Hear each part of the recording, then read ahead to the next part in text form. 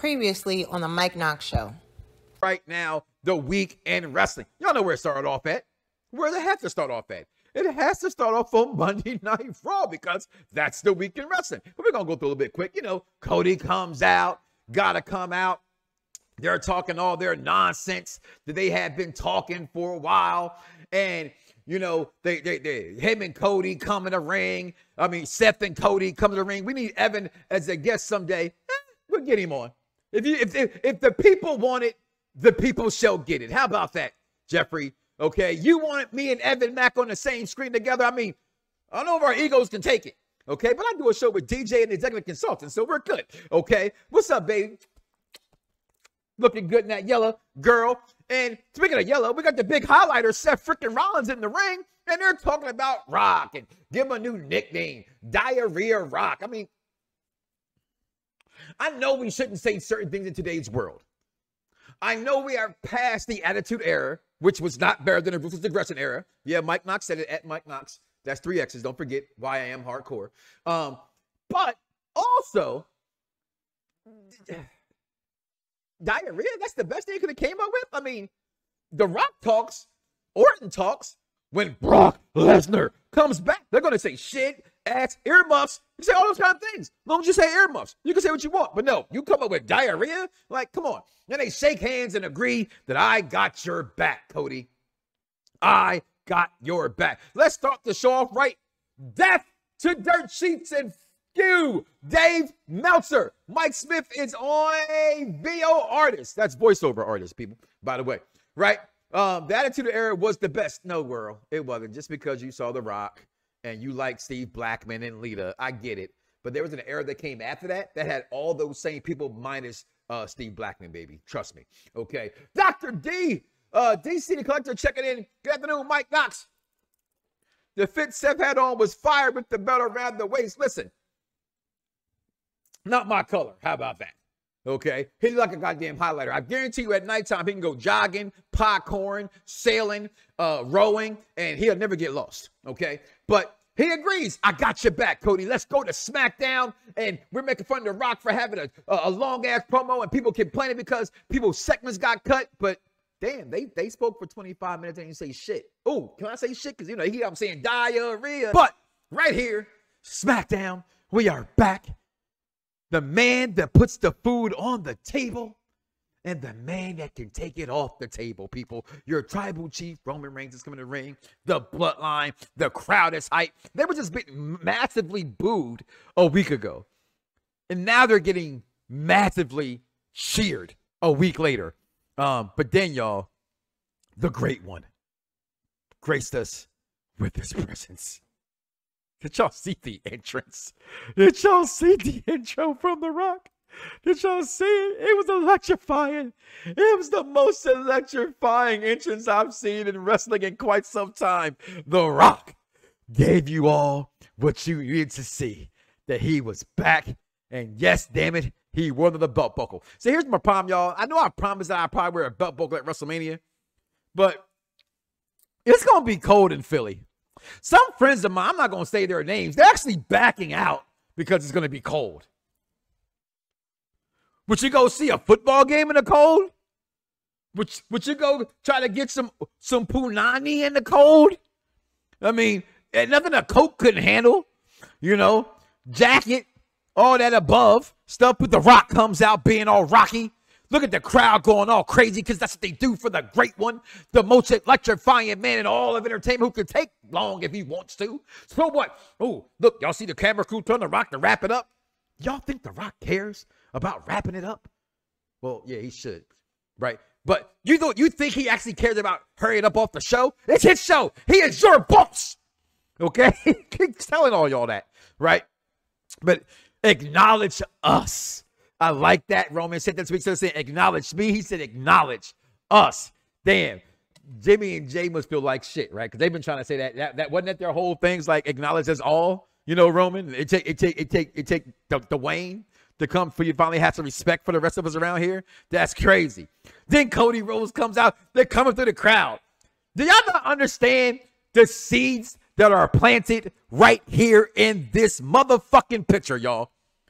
Follow the facts. That's XXX. Like going around the blocks. XXX with Mike Knoxxx. XXX. Should W switch rock to Hollywood rock theme? I wish they would. I had such a great, it had such a great entrance. Leave it how it is. Leave it how it is. Segregate the rock, the electrifying lightning. Listen, right here, y'all, is how you know who's going to win. I'm sorry, Cody Crybabies. Your boy is losing at WrestleMania. He is losing at WrestleMania. Electrifying entrance was fire, but definitely killed off last year.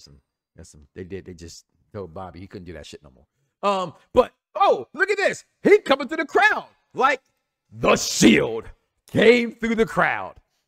I'm going to be a shield around you, Cody. This ain't mine. This is Nietzsche's. And y'all know me. If I come up with it, I tell you, that shit was mine. Cody Rhodes fan, day 2. Shout out to the Fire Nights podcast, my main Phil and the Bulls, booming them, holding it down over there. This is Phil. He was a Cody Rhodes day 1 guy. I was about 6 months later, so I'll say day 2. But as I'm going to my doctor's appointment, they could upstage The Rock, so going through the crowd made sense. Hey. Tomato. So are you going to say Seth is turning? What the fuck else you think I'm saying, Jason Michael Campbell? That's exactly what the fuck Mike Knoxxx is saying. Write it down, take a picture. If I'm wrong, especially someone like you, Jason, you share a lot of dirt sheet shit. So you can share this from Mike Knoxxx. Yes, Seth is turning on Cody. It's written all over your face. Hey, you don't have to say a word. You don't have to say a word. You don't have to say a word. Listen, Seth Rollins, first of all, let's get to the ring. Rock is talking. Seth, shut up! I'm tired of your shit, man! Tired of it! We accept! Did y'all not see Cody's face? Go back and watch it. I watched it multiple times from different angles. Pause. Okay? Shout out to YouTubers who were there, right? Cody, and I saw it on TV. Cody's face was like, what the fuck are you talking about? Right? And then Roman comes on and says, you gonna listen to this guy? This guy don't even dress like a man. You gonna listen to him? Oh, no wonder you're stupid. But since you're gonna be stupid, that's my favorite Roman line, right? But he called him an idiot this time, right? He says, if you lose, you don't get another shot. There is no more shots for you. You're done. Back to the back of the line. Cody's face still look. Seth had his I am not a nugget moment. That was. I was definitely thinking that same thing. I am not a nugget. Yeah, you are, Seth. You are. When it comes to The Rock, you're less than a nugget. Okay? I'm just saying. Even if you're going to play in Captain America, it doesn't matter. Okay? Just see Cody's face, right? All the time. What did I say? Y'all make me put my damn glasses on today. I said that before as well. He's mad because he didn't choose. Yes, he did not choose him. Seth wouldn't should have been me, but Rock dropped. Yes, as night 1, it's set up perfectly. And see, great wrestling minds think alike. Thanks for listening to and being a part of the show for the intelligent wrestling fan. Okay, because these consultants drive me to my doctor's appointment. My car is down, so y'all do all that stuff for people y'all don't know. Y'all know me. I've been around for a long time. Please donate. But I need some car problems fixed around here, people. Okay? Y'all can Patreon me. Y'all can cash at me. So anyway, executive consultant had to drive an hour to come pick me up because he's a great friend.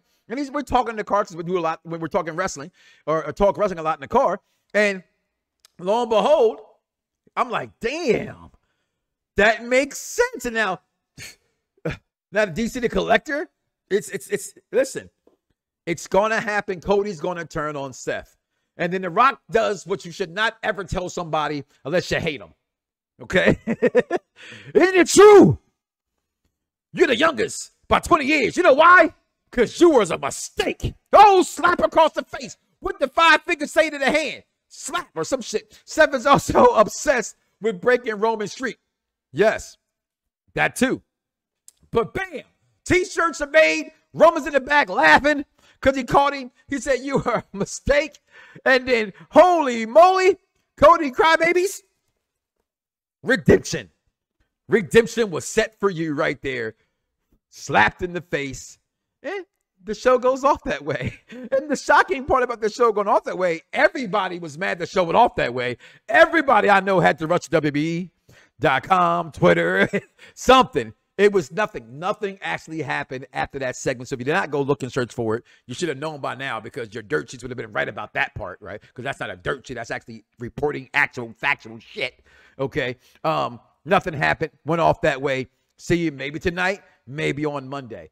But your thoughts on that, because Roman, night one, because I tell you, that's why I don't think your theory, Dice, when you had your 2 words or 2 sweets, I don't think that when you say the bloodline's not there to help, I think Seth is the one. I think it's a little obvious for wrestling fans to jump to that conclusion, which rightfully so, of him being there, him being signed, that whole kind of thing. It makes sense. And that still could still happen, in all fairness, even with Seth, right? Because Seth can interfere. He kicks out, right? Not enough. Roman's mad. Damn it. Then comes out little cuz, and it helps him finish the job off, right? Because no bloodline members are allowed, right? So, but comment below. Let me know what you guys think about that. A little bit of time left in the show. I'm going to get to your comments really thick and heavy momentarily. But this one is just a pet peeve I want to talk about because Logan Paul, your real megastar, not LA Knight. I just said not LA Knight. I said not LA Knight. Logan Paul's your real megastar. He knows. See? Told you.